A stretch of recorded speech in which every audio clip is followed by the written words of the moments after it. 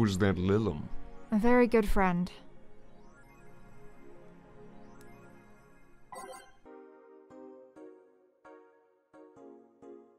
Lilum receiving mysterious messages by Lana Smithy. Halloween was back in October, but this terrifying tale didn't become popular until now.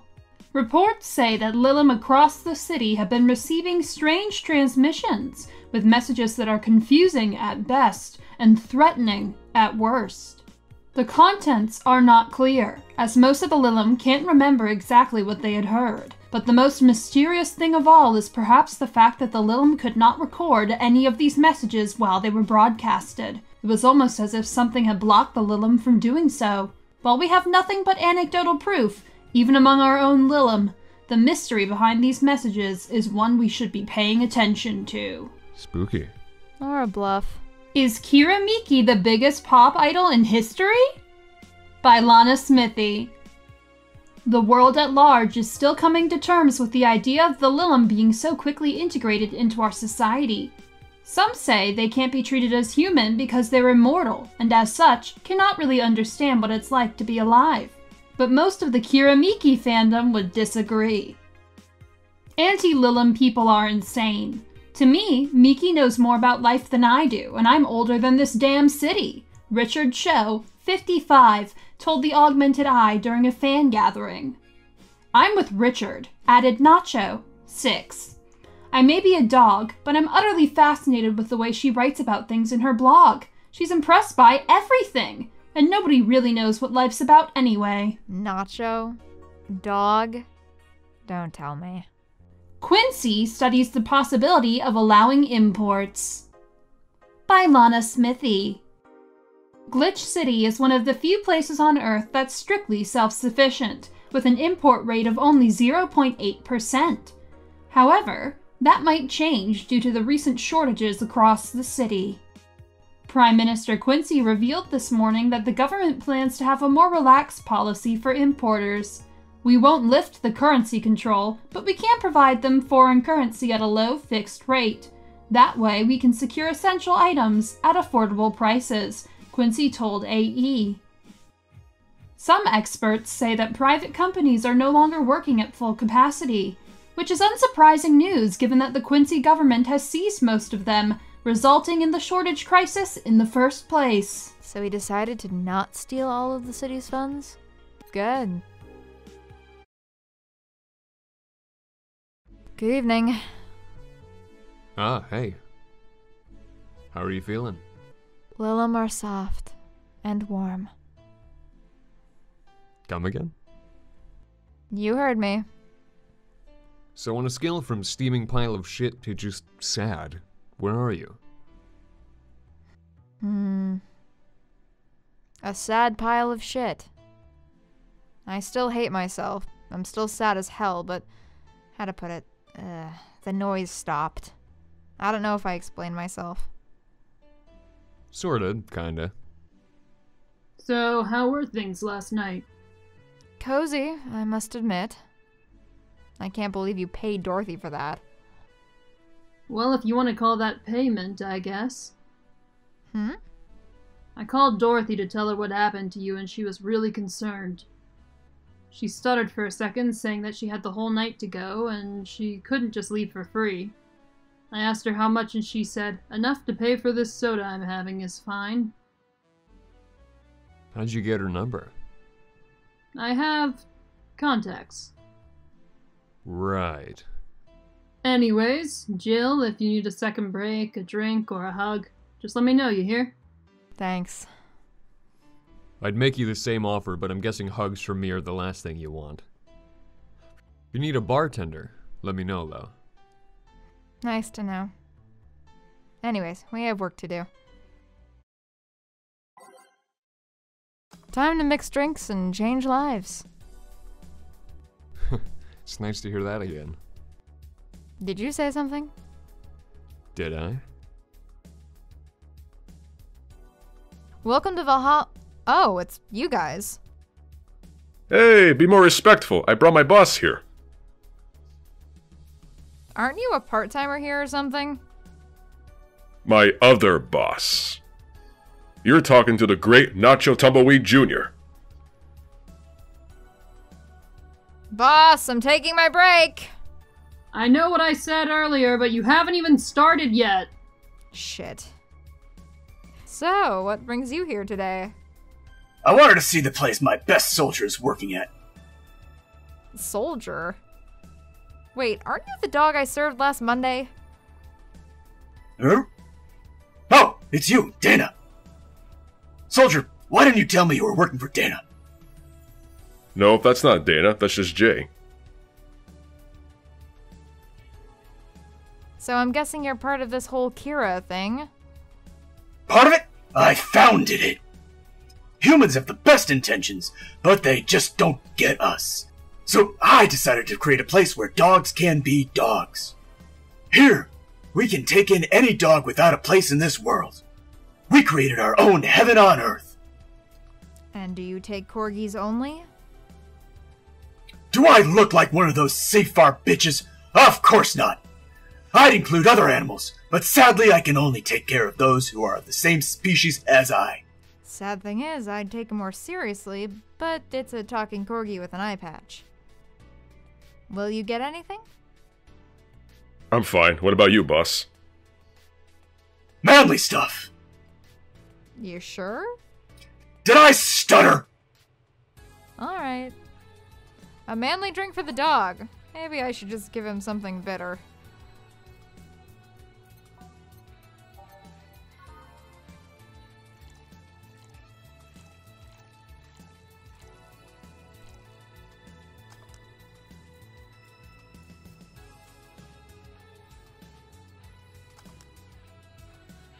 Here. Yes, this is just what I wanted. Meh, this tastes worse than my own butt. Hey, you asked for it. This is a really nice place, you know? You picked a good place to work at, soldier. Thanks. Does he really get paid? Your efforts to keep Kira afloat will not go to waste. We'll make her better and better. I mean, we're pretty much on the verge of closing. Can boss really afford that? We have more urgent matters at hand, though. Like the fact we don't have enough balls for everyone. Can't they just share the ones we have? You fool! Every dog has a right to have his own ball! If we can't provide even that, then what's the point of even trying? Wait, don't tell me she just doesn't give a fuck and is spending all of her money like water.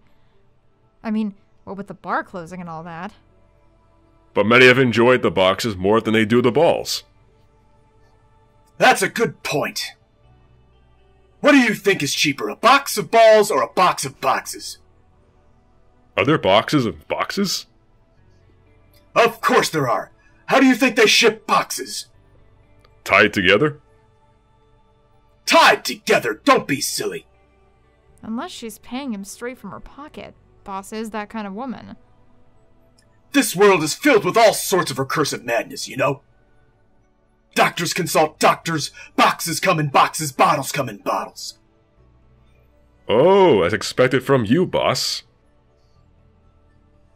Wait, that theory only works assuming she's actually paying him with money.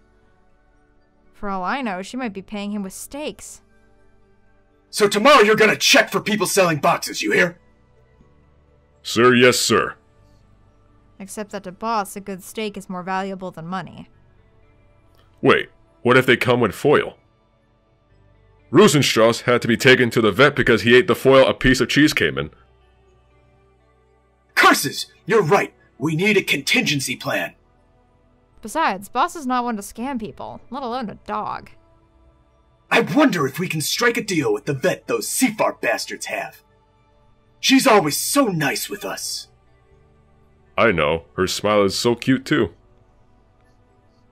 So it's better that we vet for a vet? Yes, put that on the list.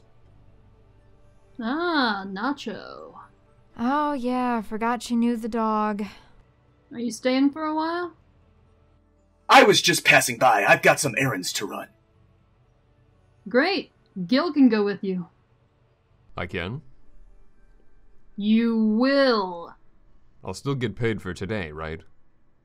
That depends on Nacho's evaluation. Alright, Greenhorn, let's get going.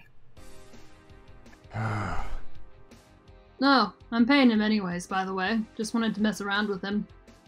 No, that's not the problem here. Why make him do that? Gil looked like he needed to take a good break, and he's the kind to just not accept such a thing. But with Nacho, he'd have something to do, and he'd be away from the bar for a bit. When you put it that way.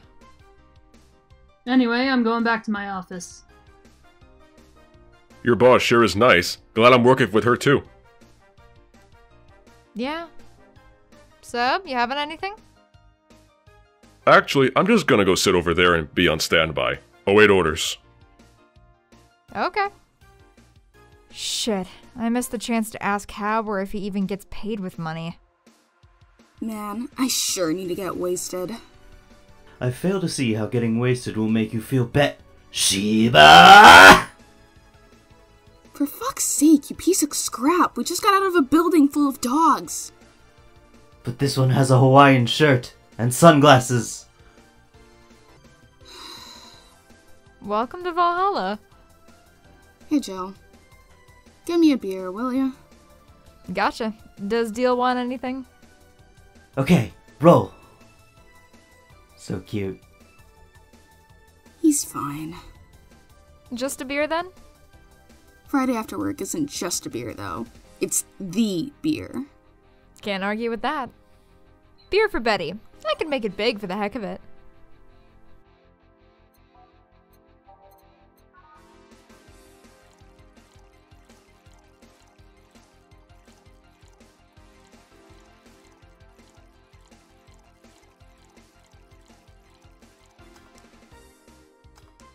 Here, let's make it special. Yeah. Cheers. Hey, Jill, do you like beer? The amount of beer cans in my apartment is becoming a problem, actually. I had this friend back in high school who made some pretty nice crafts with them. I'm still in contact with him if you're interested. No, thanks. The last thing I need right now is more crap taking space. So, how are things up at Dogtown? Well, that Laura girl is stirring things up, for better or for worse. For worse? She's... like a rabbit. An overly politically correct rabbit. Rabbit? Never had a pet rabbit? They're a nervous mess that gets startled over the littlest of things. And this girl is on the constant lookout, scared of saying something that might irk someone. It doesn't have to be the person she's speaking with, even. It's no problem in the company, but the other day we went out together and holy shit! Poor girl can't speak properly. She pauses every sentence to make sure she doesn't say something offensive. She's a nice girl, and it's sweet that she tries so hard not to offend anyone. But seriously, she tries too hard. You don't help either. Hmm? You randomly yell, "What did you say?" whenever she's within earshot distance. Yeah, well... It's just that she looks so cute when she's startled. Like a rabbit. It raises up the question of whether she's really like that. Or if you're the one making her wary of anything she says. Well, why don't we test that? How? You go out with her. Why? To test if it's really me who makes her like that. It's not like you can say no, you know? I mean, it's my honor that's on the line here. I want to prove you're only talking shit about me. Even if you were right, you have quite the fixation on that girl. She's fun. Fun how? She actually reacts when I tease her. You take it in your stride, but she actually gets startled, squirms, and then gets uncomfortable. How is that any good? She's cute, and her reactions are cute. But if you keep it up, she'll either leave or get used to you. You know, like me. Shit, you're right. I must save my teasing for when the moment is just right then. No, that's not the problem. It is for me. What are you doing here? What about the dog? He said he had to go out. By the way, he said his name was... Say, this Laura girl, do you guys get along? I wouldn't know. We get along as coworkers at the very least.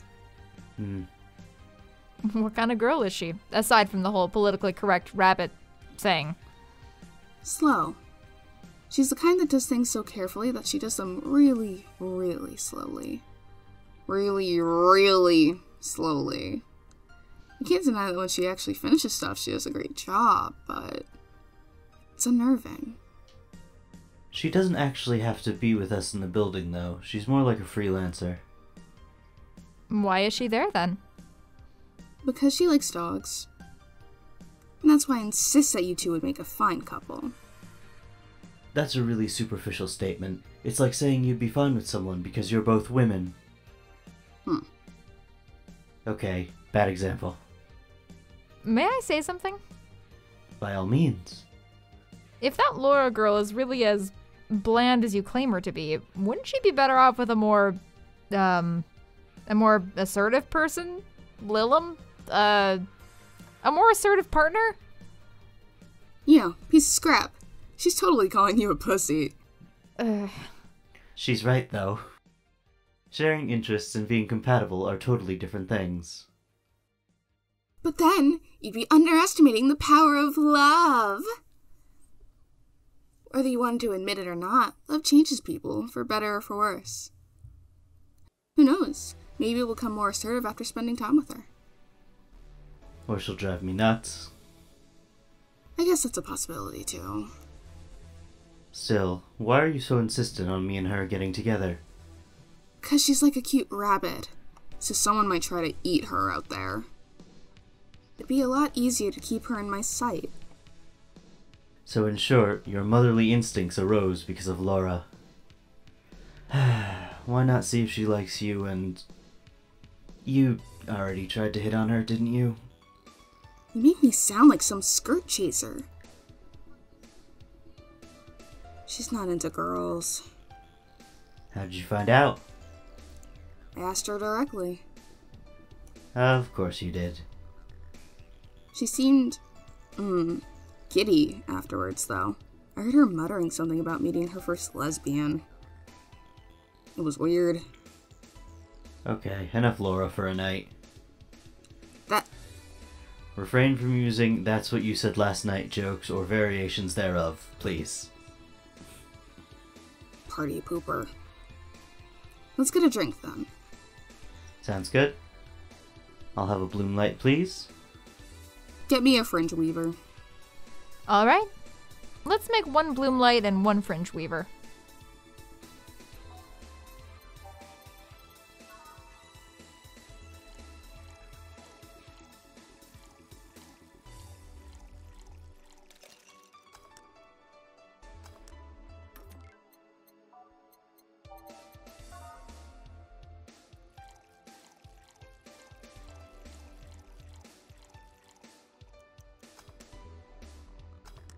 Here you go.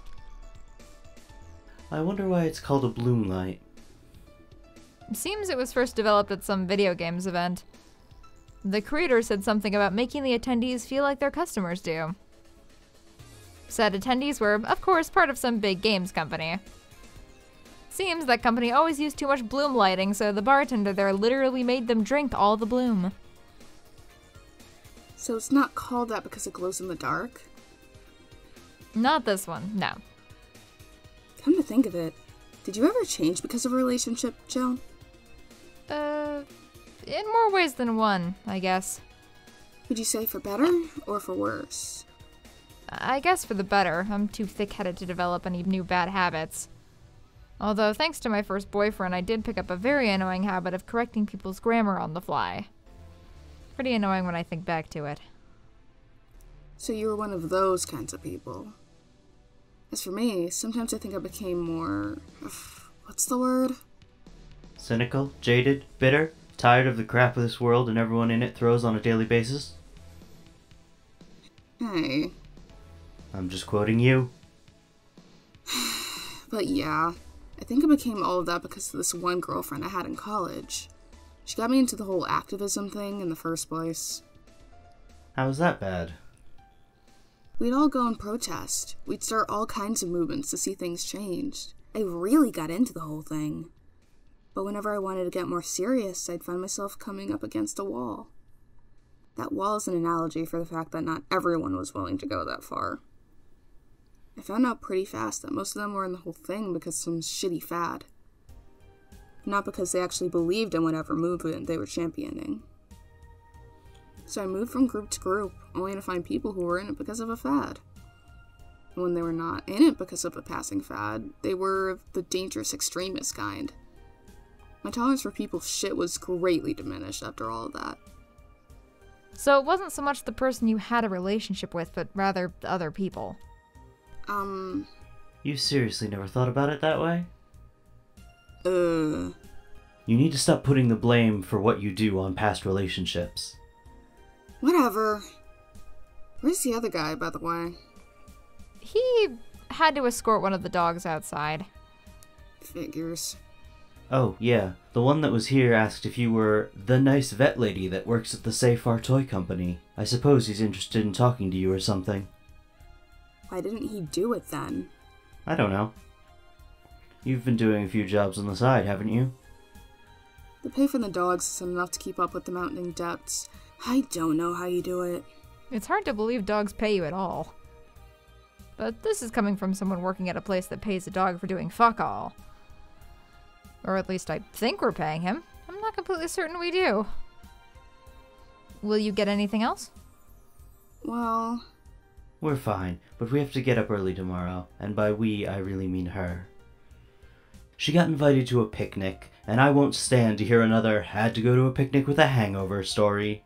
Fine. Let's go then. See you, Jill. Bye. Please come again. Man, you're such a party pooper. You'll be the party pooper tomorrow if you keep drinking. Boss, I'll take my break. Call me if someone comes. Alright.